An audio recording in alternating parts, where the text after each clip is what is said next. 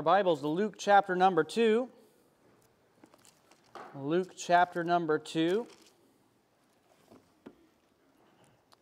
Very familiar portion of Scripture here.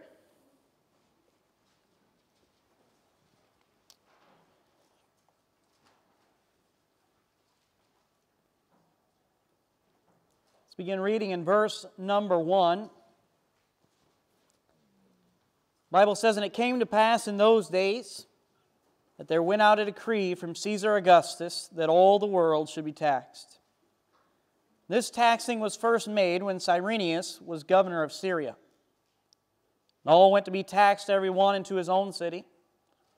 And Joseph also went up from Galilee, out of the city of Nazareth into Judea, unto the city of David, which is called Bethlehem, because he was of the house and lineage of David, to be taxed with Mary, his espoused wife, being great with child. And so it was that while they were there, the days were accomplished that she should be delivered. She brought forth her firstborn son, and wrapped him in swaddling clothes, and laid him in a manger, because there was no room for them in the inn. There were in the same country shepherds, abiding in the field, keeping watch over their flock by night. And lo, the angel of the Lord came upon them. And the glory of the Lord shone round about them, and they were sore afraid. And the angel said unto them, Fear not, for behold, I bring you good tidings of great joy, which shall be to all people.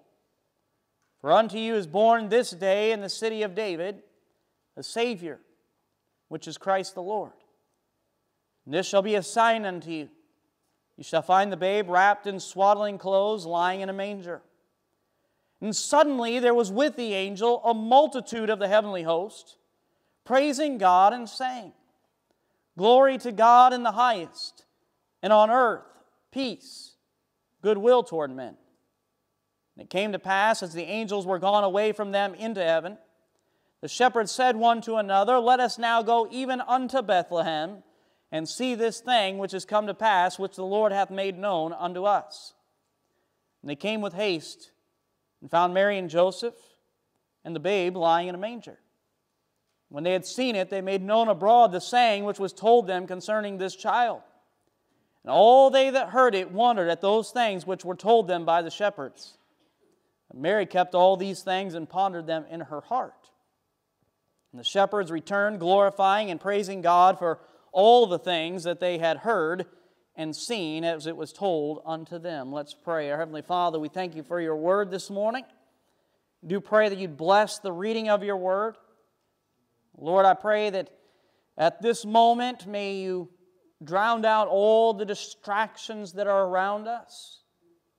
Lord, whether it's family problems, could be just the busyness of the holiday season, whatever it is, Lord, I pray that at this moment our hearts and our attention might be drawn to you and to your word. We invite the Holy Spirit of God to now come. And Lord, we surrender ourselves to His working at this time. We're thankful for the promise of your word, that it is sharper than a two-edged sword, that it can pierce down into our hearts. And Lord, for some of us who are here, you may need to take your word by the Spirit of God and pierce our hearts concerning the matter of salvation. And I pray that you convict us of our sin, our filthiness. Lord, that we'd understand that we are dead in our trespasses and sin, and there's nothing that we can do to help ourselves. The only hope that we have is the sacrifice of the Lord Jesus Christ. And may those who are without Christ put their faith and trust in Him today and be born again. Lord, maybe there's some who are here this morning that they've wandered away. They've decided that they're going to live life their own way. They've made themselves the God of their life. And God, I pray that your word would pierce down into their heart. Lord, they'd understand the joy that comes from having fellowship with you, having a right relationship. May they repent of their sin.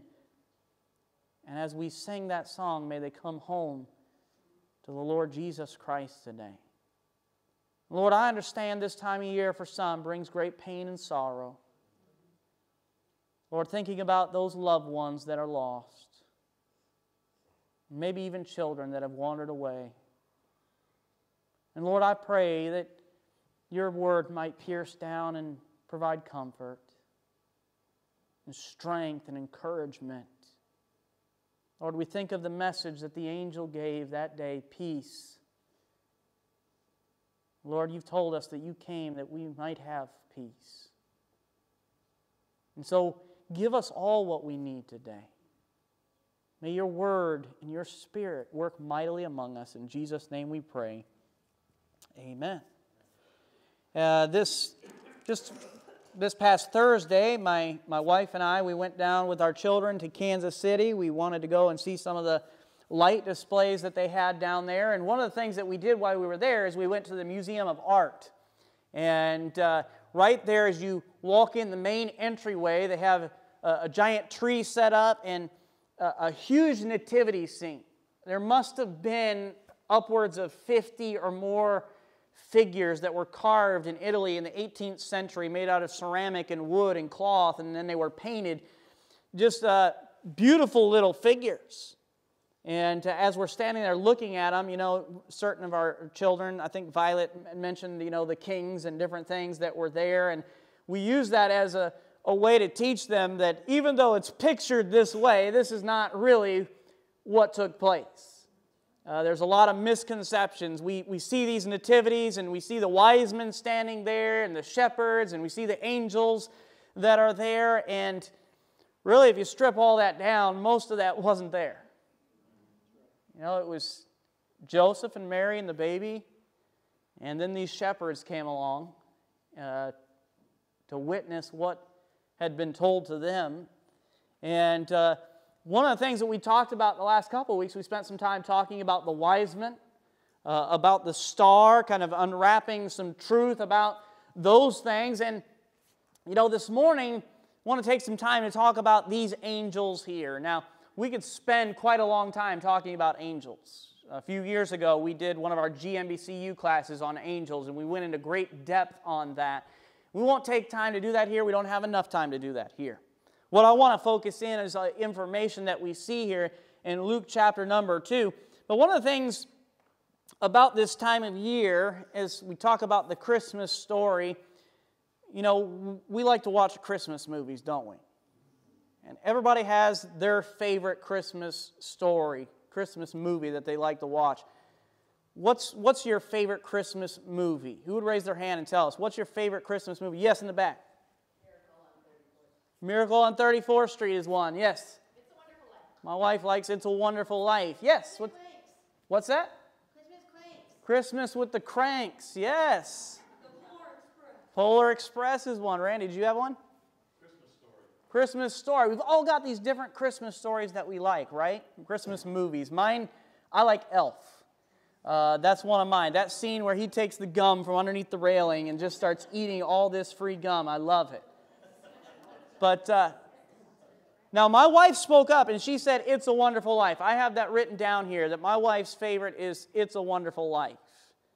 And here you have this angel who's sent down to help this lowly businessman and show him how much greater the world is because his life is in it.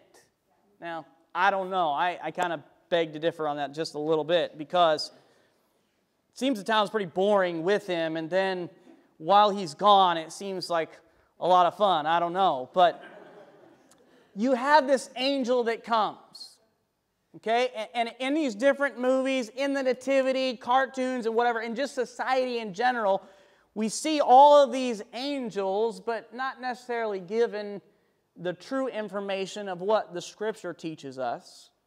You think about cherubs, right? When we say cherub, what we often think of this fat, naked baby with wings, right? Why they always have to be naked, I don't know, but they always are.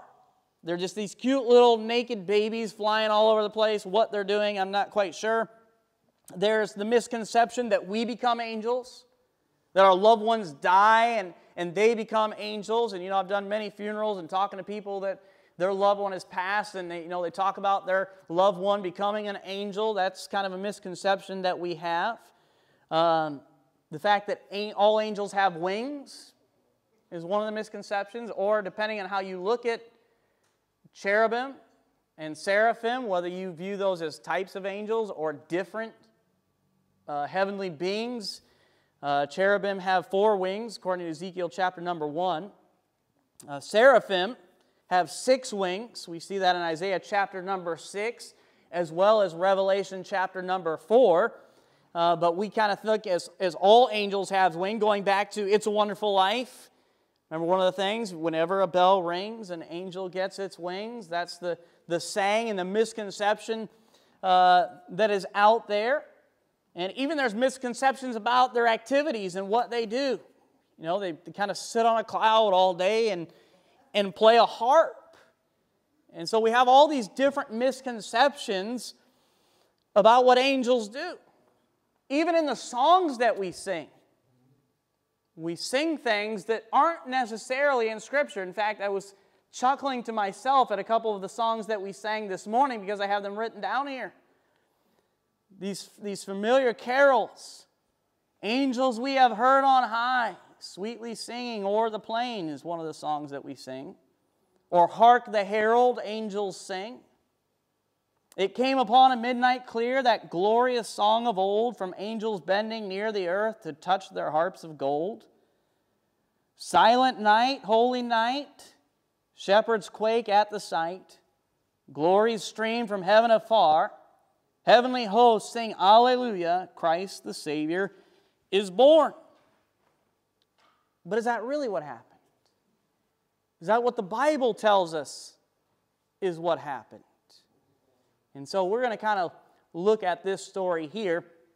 In Luke chapter number 2, of course, verses 1 through 7 talk about the journey to get Mary and Joseph to Bethlehem, where it was prophesied that the Christ child would be born. We looked at that already in Matthew chapter number 2, as far as that prophecy is concerned.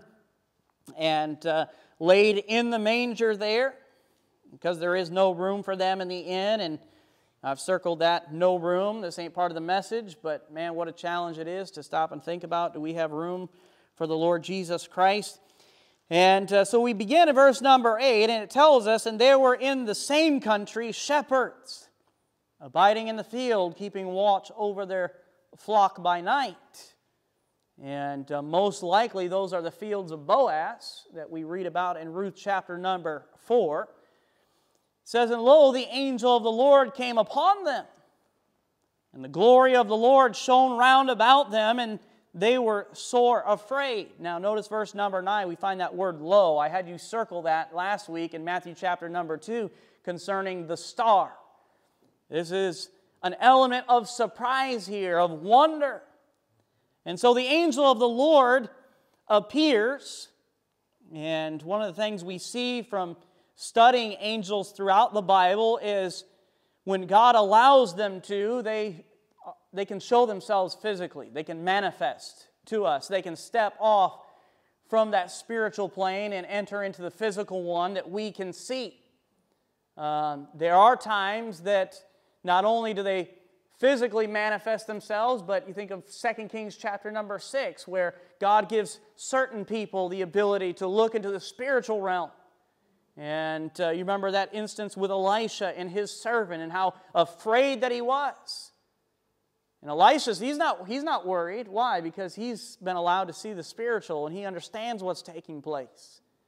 And so he prays, hey God, open his eyes that he can see. And his eyes are open, the servant's eyes are open, and he looks, and what does he see? The fiery chariots surrounding the mountains. He's able to see into the spiritual realm. Well, here these spiritual beings are allowed to manifest themselves in the physical realm.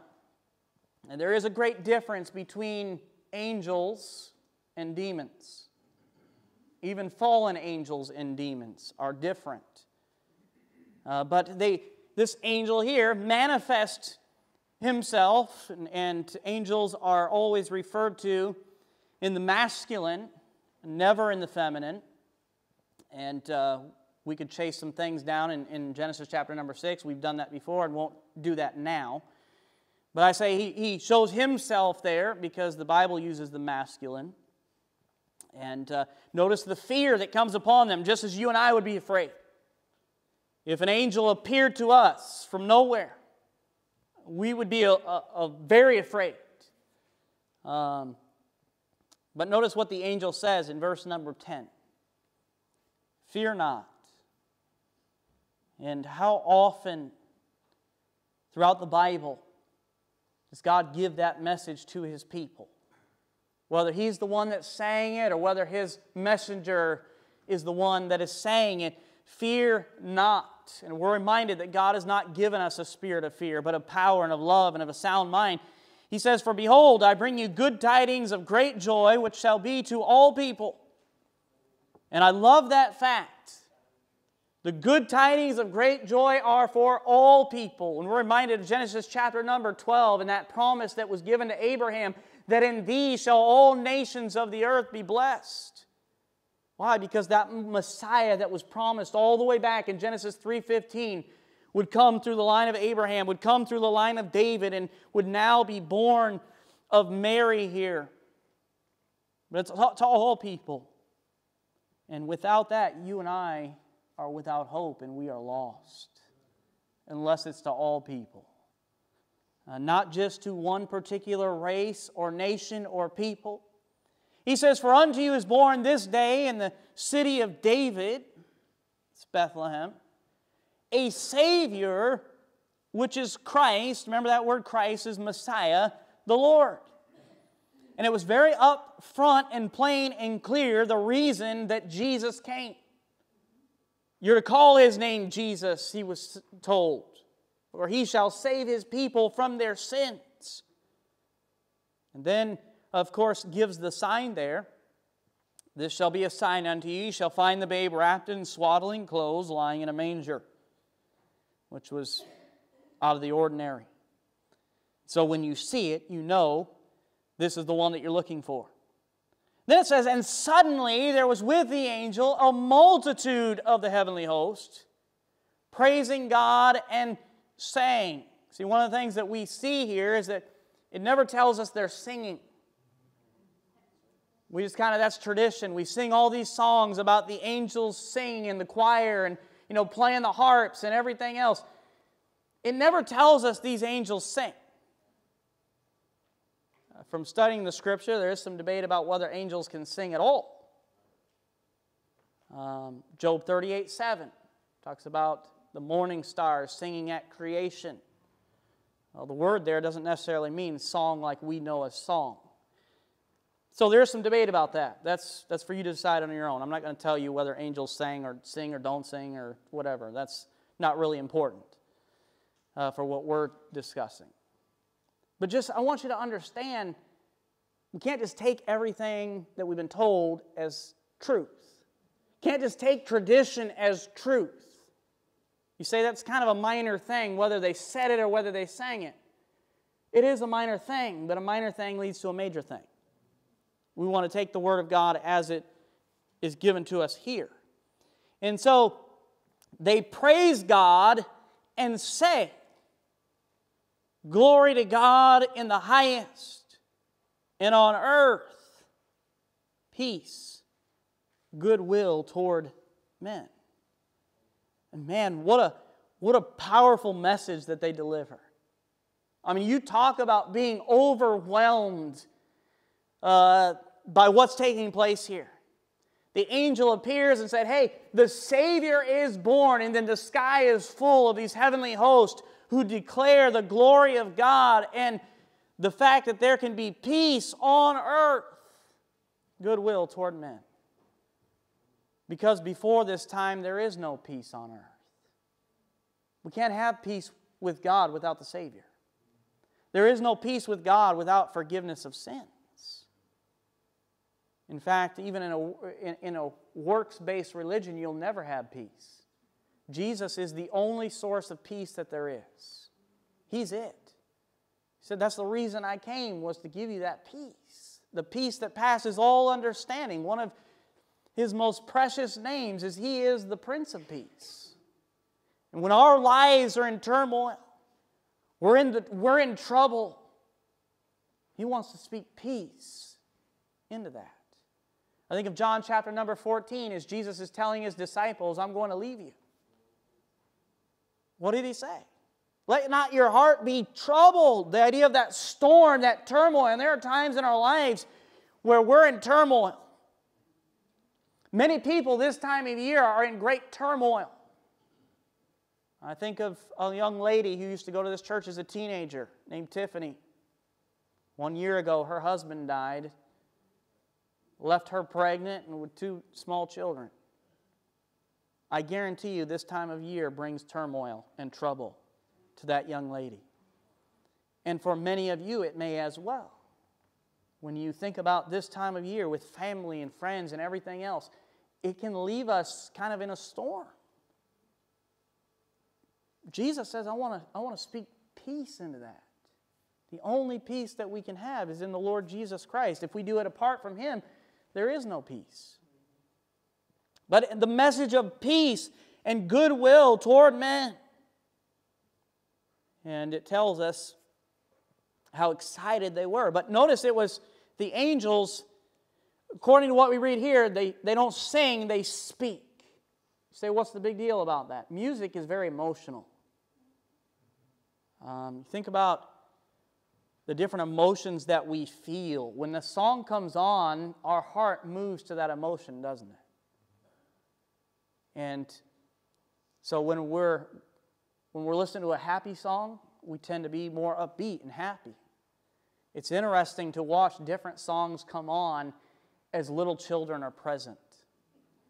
You have something that's very calm and mellow, and the kids are kind of calm for the most part. You've got that hyper one that's hyper all the time, bouncing off the wall. That's the kind of the out of the ordinary.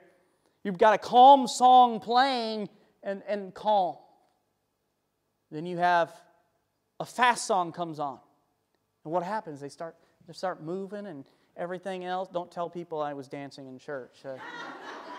Baptist church. I could get exiled for that. But that's what happens. They kind of move and shake and dance and everything else. Why? Because the emotion of the song kind of pours through it. It's really the language of the heart.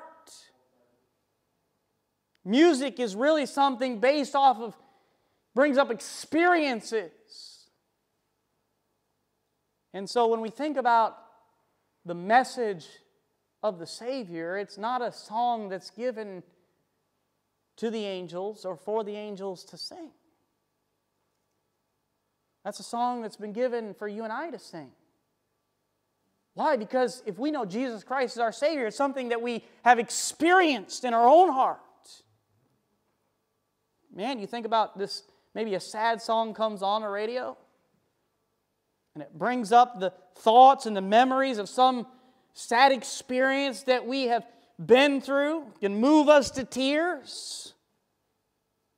There are love songs that my wife and I have that have to do with our relationship. And when I hear those songs, my heart is filled with love and compassion for my wife just in hearing the song.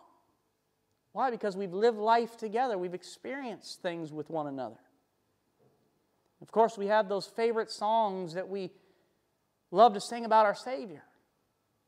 And man, when that song comes on, or we spend some time singing that song, the emotion just wells up in us about all that God has done for us. Why? Because it's something that we experience for ourselves. There are things that we experience in a relationship that we have with God that the angels will never know. In fact, Ephesians chapter number 3 and elsewhere talks about how that we are an example for the angels to teach them some things about God and who He is. Turn with me to Revelation chapter number 5. Revelation chapter number 5.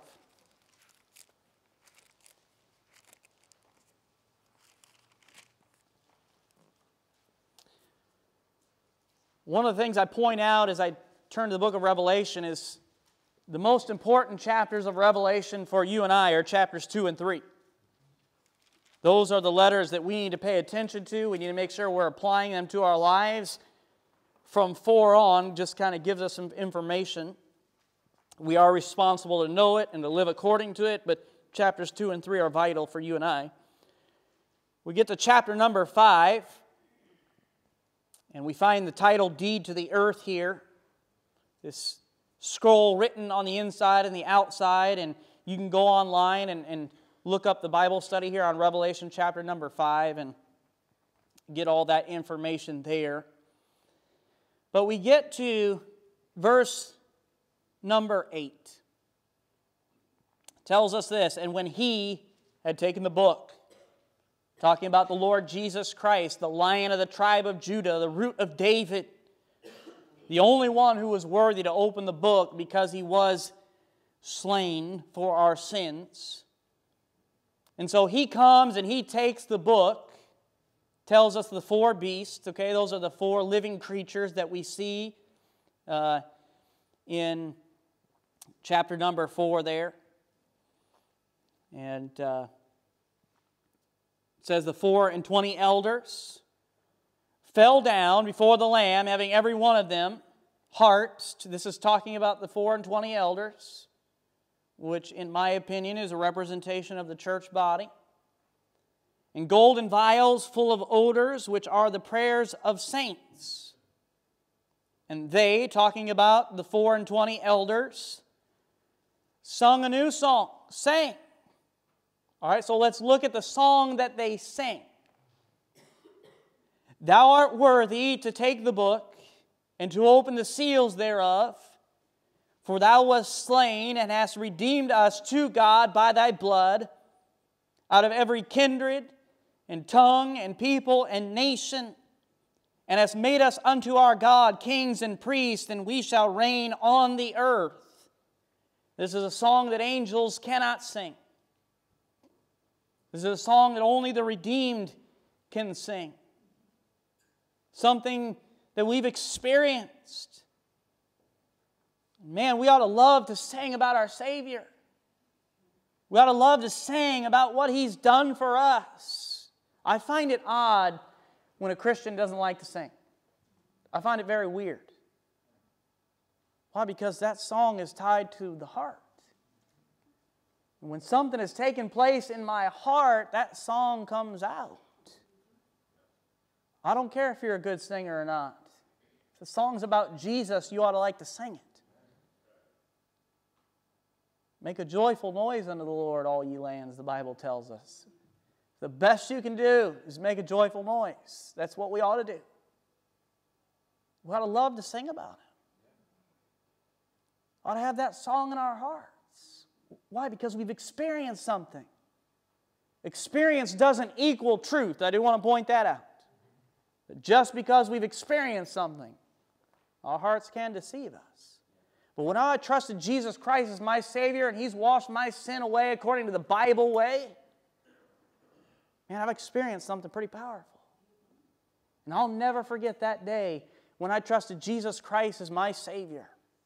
Man, that joy just overcame me.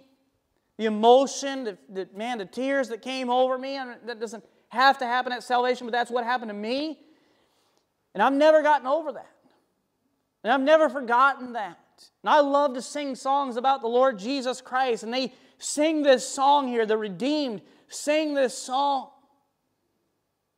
You've redeemed us to God by thy blood out of every kindred and tongue and people and nation, just as we read in Luke chapter number 2, unto all people. But it doesn't matter what country you're from. The Lord will redeem you. It doesn't matter what color your skin is, the Lord will redeem you. It doesn't matter what language you speak, the Lord will redeem you.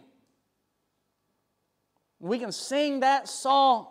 And of course, look at the work that He's done unto us. Verse 10, and it's made us unto our God kings and priests. We shall reign on the earth.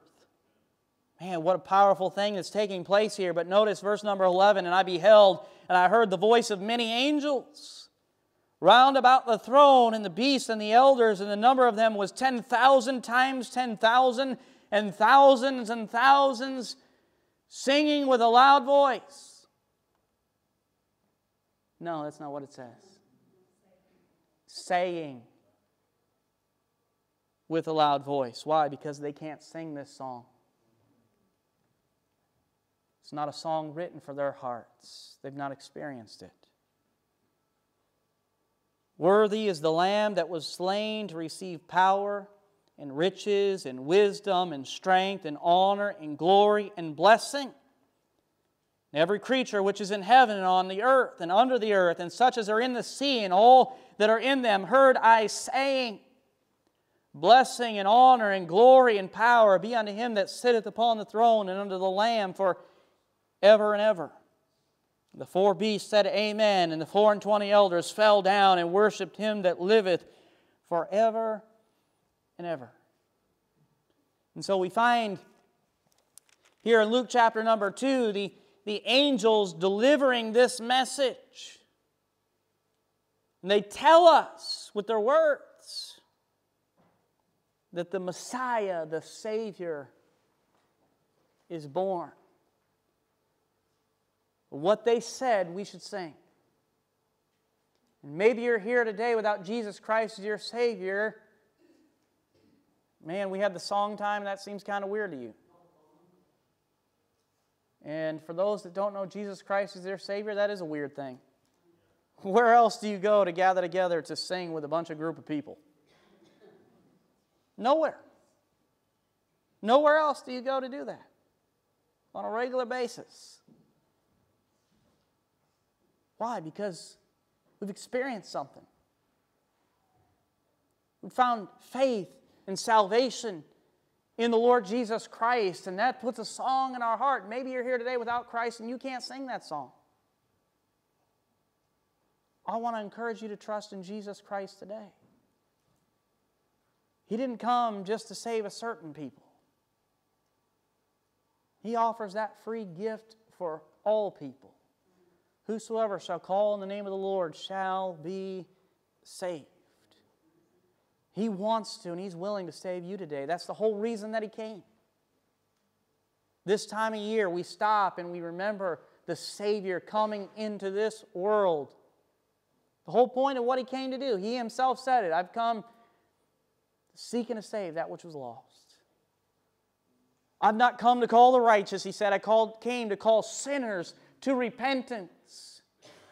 He offers the message that you can be born again. He wants to do this work in your heart, in your life. He wants to change you and put this song in your heart so that you too can sing the song of the redeemed. And I want to encourage you to trust in Him today. Christian, maybe you've lost your song. Maybe you lost that joy that comes with salvation. You know why you've lost that? Is because of sin. Our sin takes that song away. And it breaks the fellowship that we have with our Savior. I want to encourage you today. Get that taken care of. To find that restored fellowship. That you can, as David said, restore unto me the joy of my salvation. I can sing that song again. Whatever it is you need, the Lord will give it to you if you ask Him for it.